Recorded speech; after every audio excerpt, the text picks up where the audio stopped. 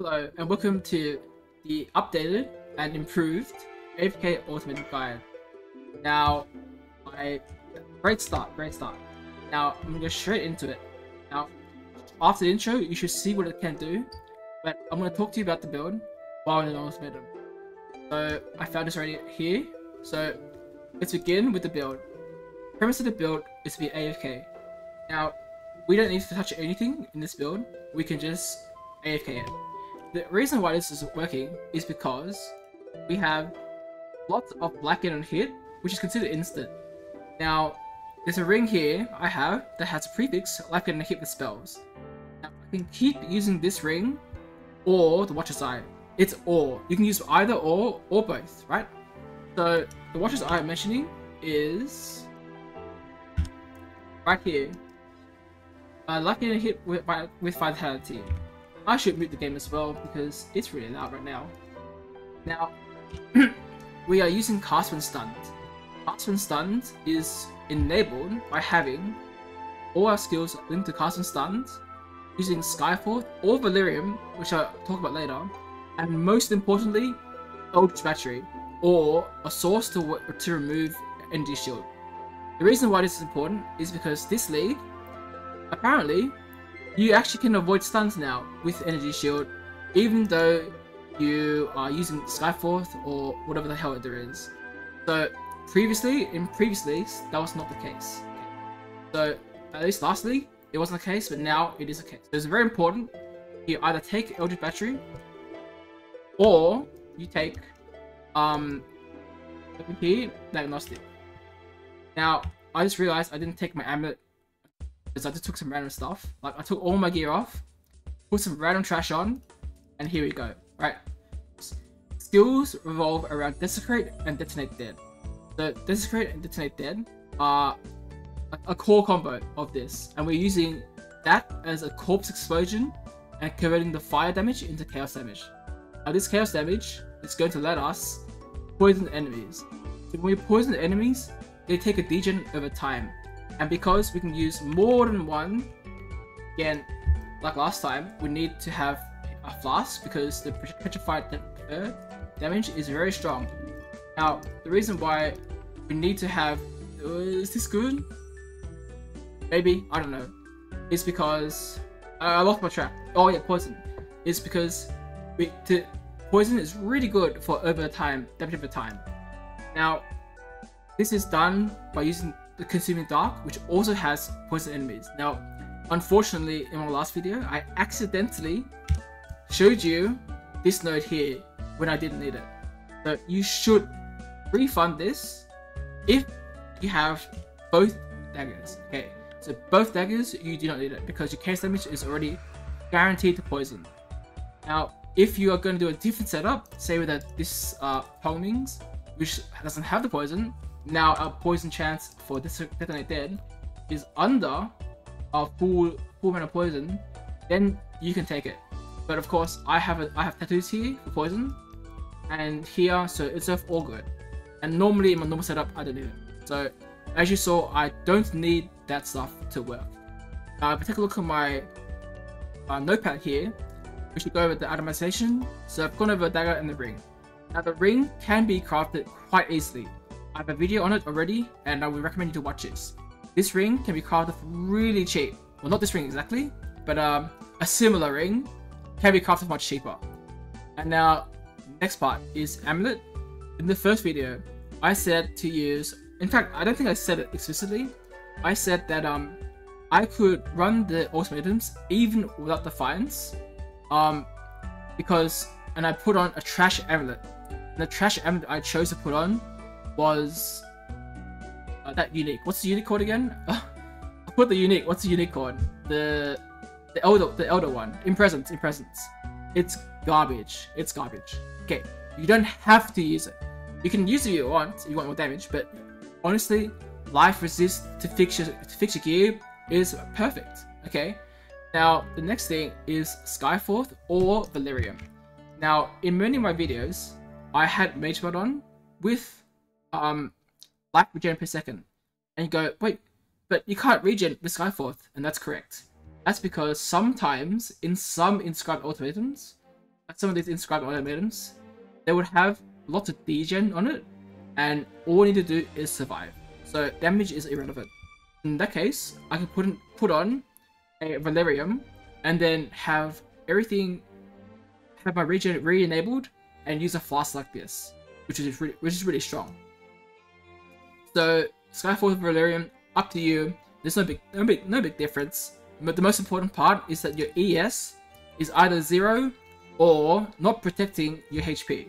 Okay, this will actually, by having protect your HP, will enable monsters to avoid stuns. I'll play a clip for you right now.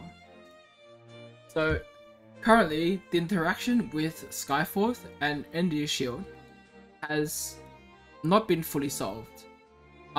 Previously understood is that when you are stunned with Energy Shield, the natural 50% of evasion of stun, so the avoidance of stun is 50% with Energy Shield. That does not interact with Blood Notch. So even if you have Energy Shield, you will still get your Blood Notch procs every single time. However, this league, because we are using Skyforce to enable cast when stunned, this is no longer the case for cast when stunned. When you have Energy Shield on your life bar, when it protects your life bar, it will actually prevent cast when stunned half the time. So we were actually at half power with Energy Shield. Now, as you can see, we have tested and checked it.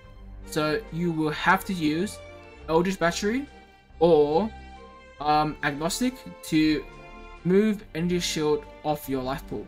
So as long as ES is not protecting your life pool, you will have double damage. In addition, we do need Unwavering Stance, because the keys at the bottom.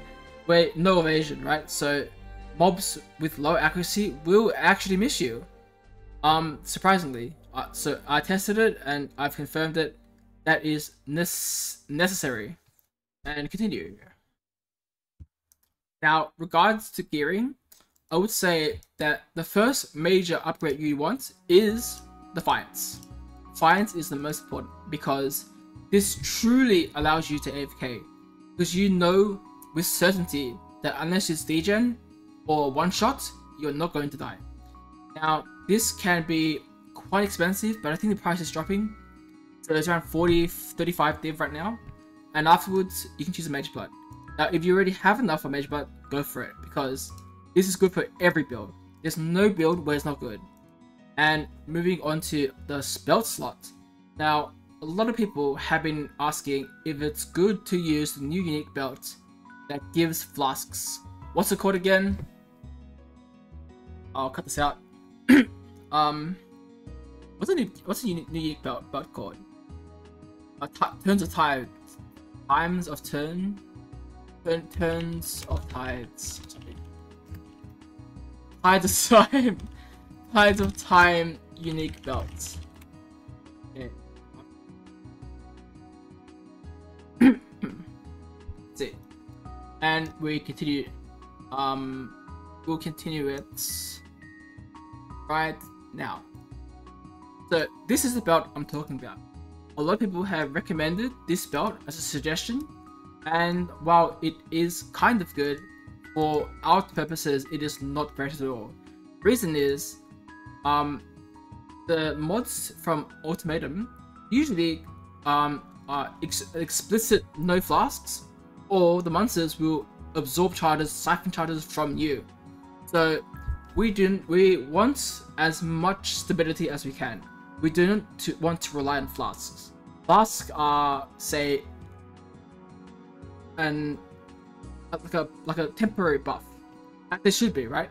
Now, this doesn't have any life on it, or resists, or strength, or int, or whatever. So I would not recommend this, because if you just use a real belt, so unhide this, you get so much life from it, resist chaos, blah blah blah blah blah. Now, by having more life, this increases your max hit to a much higher level, and in this scenario, you're safer to one shots. which is the #1 issue that I've been asked about. Moving on. So Wither is a source that you can obtain from this notable here, Overwhelming Malice. Now I know I have this cluster here that I sniped from div, but it gives Unholy Might. So what is Unholy Might? In 3.24, they've changed Unholy Might to give Fizz converted to Chaos, for us, useless, and 25% chance to apply Wither on hits. Now Wither on hits is extremely powerful, because we have Chain DD, rocking with all the spells and everything. There are so many spells, so many hits. You will be able to get 15 stacks of Wither on the enemy. Now what does Wither do? Wither makes it so that the enemy who is withered takes 6% increased damage per Wither stack. 15 stacks, 90%. 90% Withers, 90% chaos damage is almost double damage. So you really want a source of Wither, eventually. Now, what I was using for the longest time, if I can still find it, is a cost like this. I believe I paid like 60C. Now, what you should be doing is copy-pasting a cluster into Path of Building and checking the position. So you want the position of this to be in the first two. See how this is right here? That's because this cluster is 3 passive with Unwavering Evil. And this is considered to be in the back row. And you want this in the front and 2 gem slots. That is the optimal solution. Why did I say that? Why did I say that? Okay. And now the next part is gearing that I just went over. So Original Sin is only really good for bossing, because you can drop Despair for Enfeeble, and you can use other sources of conversion for extra damage. So you can drop your weapons for Oscillating Scepter, for Kong Mings, for the Darkseer, which I was using Darkseer here. I wanted to use this, but unfortunately it is bugged, because I think the blind, the interaction between blind and trickster just lags the game out to crazy. It's so laggy. Something wrong with it. So I would recommend this, but unfortunately I cannot. Now, the next most important question I always get is a single target. So how do you do single target? I get stuck on Trial Master, it's so slow. So my solution to this is these 2 gems. Now we can take out Cast when Stunned, put in Early Focus. We can take out Increased Area Effect, which I normally have, but you might not, for Efficacy. Now this is going to be a manual cast, Detonate Death. Now the solution for Desecrate is to use faster casting and Arcanist Brand. And for a quick demonstration, I'll go into the map. What you're supposed to do is, say the boss is here, put some Arcanist Brands, make sure you keep them up, and then you start casting DD. Right, start casting DD. And that's a single target. You can use Cremation, but I find that DD is still much better, like double damage. So here's a boss. Arcanist on it, and then cast DD. Did I put it on? It's on now. Yeah, so cast DD. And that's it. Oh, it's not phasing anymore. I didn't realize. I thought it was phasing. Yeah, and that's it. Moving on. So mistakes. #1, in Ultimatum, you do require overcap resistances. Your resistances have to be at 100 or more. The reason is because the monsters in Ultimatum have elemental exposure, so they will apply. We can see it in passive tree. They will expose you for -25, but this is -25 to your uncapped. So if you have 100, you go down to 75. If you have 75, you go down to 50. 50% resistances. So it is extremely important to have 100 or more. Now the next thing is, as I mentioned earlier, and showed, we do need Iron Reflexes, and we do need Ultra Battery. This will double your damage, and because some mobs have no accuracy, you have to use Iron Reflexes. So the next issue that is most commonly addressed is cold and critical. I wonder if I can find one. Okay, so now this ultimatum is an example of what you cannot run. So you should never click prismatic and then click razor dance. Reason is because, well, when you get crit by cold, blood notch does not work. So as an example, what do I need? My makings? Do I even have any? Hopefully I do. I do. Sacrifice. So to show you what I mean, this does not work because crits and cold damage do not actually stun you. It will freeze you instead. Now, I'll show you this here.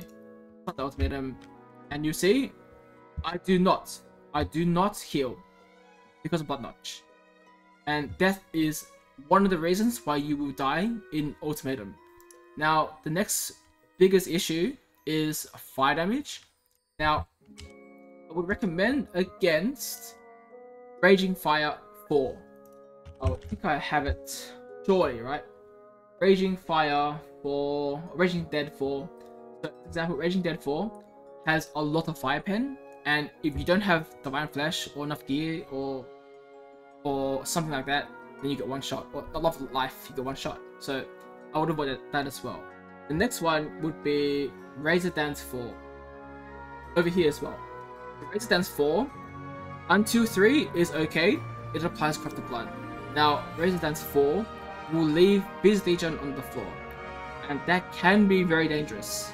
Sometimes your life is just going down and down and down and down. You're like, what's going on? It's Legion. What Legion? I did click Legion. It's Razor Dance 4.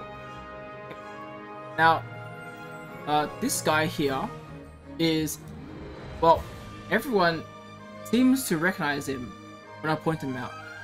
This guy, he has a special ability. When he attacks you, if you are considered hindered, I believe he will crit you with cold or something along the lines of what I just showed you. So when he attacks you, you do not heal with blood notch, and it's very dangerous. And people will die to this guy without Defiance of Destiny. So I would say the reason why, the fix to this is to use hinder. Now, if I show you my passive tree, I have chosen to use hinder on this jewel together with Corrupted Blood because it was really cheap and I sniped it. Okay, I sniped it. Now, where should you get hinder? You should get a hinder on your abyssal socket, on your belt. So life and hinder. You can get it on a hinder jewel with I took it out because I was moving around, but you can get a hinder on your nature's patience, I think. You can get a hinder on a cluster jewel, I'm pretty sure. You can also get it on a timeless jewel. But the easiest place by far is either another jewel or an abyssal jewel in your belt. Next thing on the list is Pantheon. Okay, now Pantheon is extremely important that you do not take ranking. If you read the first line right there, if you get stunned, you can't get stunned again for 2 seconds. That will brick the build completely. Now, the ideal Pantheon is actually Lunaris with number 1 and 3 taken only. Now, if you have already taken 2 and 4, you can undo it by putting the vessel in to the same map and running that map, and you will deselect that option. Of course, Shikari is very good. Basically, it caps at the poisons on you, and because you have Divine Flesh, you can apply the reduced damage taken to early damage too. It's really good. This is really, really good. Next on the list is single target of Dress Spectres. Now, this league, Wraithlord has come down in price a lot. So you can buy Wraithlord and then get 11 Spectre setup. Now, and you will use, as a result, when you use Desecrate, you will raise all these enemies which are part of the corpse pool with 360 life. Now you can also include Meat Sack, but I didn't include it because I'm too lazy. And yeah, that's it. Next up is Blood Notch. Now, people ask, Could you get 60 blood notch? The true answer is yes, but the real answer is a bit more complicated. Now, if we get MS Paint out, so let's say this is your HP pool. Okay. Health pool. Reserved. This is reserved. Oh, it's great, really, it's great. This is reserved. Now, let's split this in half. Okay. So, left side is 50%. Right side is 60. Now, the way blood notch works is that it's instant recovery.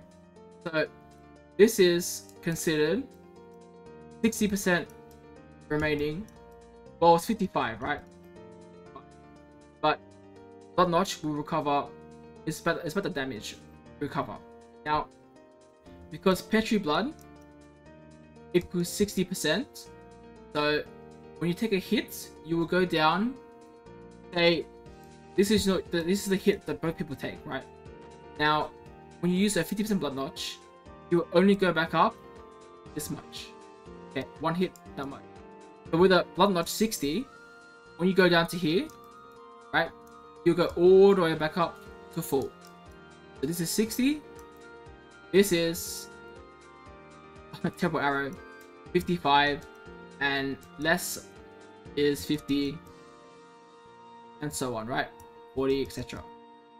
Now, in the grand scheme of things, this doesn't really matter because you will gain life from life get. That's a terrible color. Blue. You gain life gain on hits, and it's not too big of an issue. However, if you get shotgunned, you just go straight to the bottom, and you might die. So it is important to get a life and a hit that's relatively high. You know, I would say above 50. Above 50. So you want to minimize this gap right here. This gap right here. It's bad. Because if you get hit a lot by the same answer, say Raging Dead 5 or 4 hits you 6 times, you're 1, 2, 3, 4, 5, 6, now you're down to over here. It's not good. Right? It's not the best. So that's Petrified Blood mechanics with blood notch. Okay. The way Defiance works, for those who have it. Now, Defiance specifically says gain 42% of missing unreserved life. Now, we would like to keep our reserve life as less as possible. So the reason why we run a level 1 vitality is, let's go back to the picture. I'll clear this off. Delete. Now, if you take a look, let's draw. Can't draw like Moshi or anything, but here's a life pool. Let's say this is 55%, 55, right? 50. This part here is reserved. Now we can show it like this. In a fully reserved world where you reserve all 45%, then when you're at, let's use orange, say here, if this is your life pool, and between here is your missing unreserved life. This is missing unreserved. The Defiance of Destiny will kick in and heal you 42% of this, which means you now go to, say, like here, 42%. Now, what is the other way you can look at this? It is by, say, we're now no longer reserving 45%. We are only reserving, let's say 40% or 35, right? 35%. Say we're reserving 35%. Now, our missing unreserved is now 65%. But even though we can only heal to 55%, this gap here is very important. Very, very important. Because now, when the Defiance of Destiny kicks in, if we extrapolate this over here, using the blue line, when this is kicked in, this gap here is bigger. This is a bigger gap. Now, Defiance will kick in 42% up to here. which means in the end you will heal more with Defiance when you have more unreserved life. So you don't want to reserve everything until 55%. Ideally, having more is better, because if this gap here exists such that, let's say, let's pretend Defiance heals 50%. Let's pretend it. Now this is 35, and which means until 55 is 20%, right? Which means when you're lost 20% life, now you're down to 35% life here. And in the fake world where Defiance heals 50, you will instantly full heal.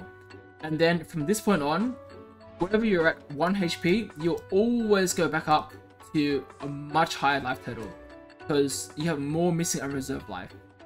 I just realized I drew the ratios terribly, but I hope you understand the point. Okay, and we're done. Okay, to cover in at the end, for Ultimatum AFK, you should absolutely take Nature's Patience. However, during T17s or content where you move around a lot, you can take this out. So it's up to you, depending on the content you are going to do. Okay, moving on. The last few things I want to talk about is, I forgot already. What was it? Okay, there's a bug. All right, so if you notice, when we have like clockwork here, I believe for some people it doesn't actually say 0.8 here. Oh wait, hold on. Fast and stunned, where are you? Back in here and back in here. Now, for some people, the cooldown time of this skill is 0.10, which means that this is not applying. So apparently this can be fixed by doing refund and reapplying it, and your cooldown will be 0.08. Same with other skills. Now, finally, the last thing. What is this on my spacebar? This is Pyroclast Mine of Sabotage. Now, I was told this by Mua, who was in my chat earlier, that actually this works with DD. So this actually works with all your skills. So the general idea is you hold spacebar while single target or in a single target scenario, and to give you 15 stacks of Pyroclast Mines, which gives you up to 2,200 flat fire damage as poison. That is pretty strong.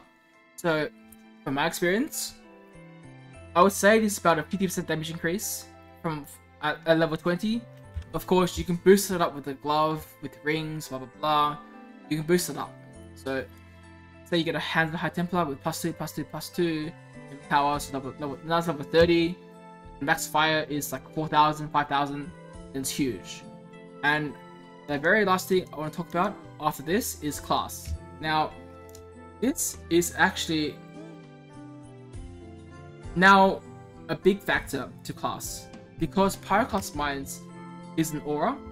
So if you have a look, it says aura. Yep. Now there is one passive on Saboteur that makes this insane. You get 150% increased effect of auras from mines. Okay, so now this is 2.5 times that number from Demolition Specialist. So this is really big for a Saboteur. That mine is being multiplied by 2.5. 2.5. So that 4,000 damage is now 10,000 damage, base damage, as hits. Now, you can still go Pathfinder, because Pathfinder has poison spread, life flask synergy, magic flask synergy, and wither default. So she already has wither. You can also go Slayer. So Slayer will have the leeching masteries, the culling strike, which is really good, damage against bosses if you want to do bossing. Boss is too slow. I believe the other one is, you can also allocate fortify with the Forbidden Flesh and Flames. There are some people who are on Marauder. I wouldn't recommend the Marauder. Maybe you can go Chieftain, but you might as well play a different build. because Chieftain would only give you 5 max res shared, I guess, and the rest is kind of useless. The Fire Explode Casalio, I think, should be okay, but I wouldn't recommend it. And lastly, Hierophant. Oh boy, I would not recommend it at all. The passive tree is really bad, and there's one person in my chat who would always, who's still going Hierophant for no reason, which is, I would say, which is okay, but Elementalist, no. Necro, maybe. I mean, cast speed for single target, I guess, maybe. Occultist is pretty good with the cold chart, cold chaos, and the extra curse and everything. Yeah, so that's the last thing about classes, and that should be it. And I hope you have a better time AFKing. Oh, where's the Higher Shadow? Bam, low OCE. There you go. So, I will look into what I can do further. I have some ideas about pushing this build to super high levels of juicing, or like ghost busting, because my idea is, well, if you have Original Sin, or if I have Original Sin and I take Avatar Fire, I do no damage, and I can drag the whole map onto like a sulfur node and blow it up for massive quantity. That's my testing I'm about to do. I've been doing T17s really well, as you've seen in the intro. So the limit of this build is actually quite high, much further than I expected. Now, of course, each one the AFK and Ultimatum, go for it. That's what I've been doing. It's so easier, and yep, that is it. I hope you enjoyed this video. See ya.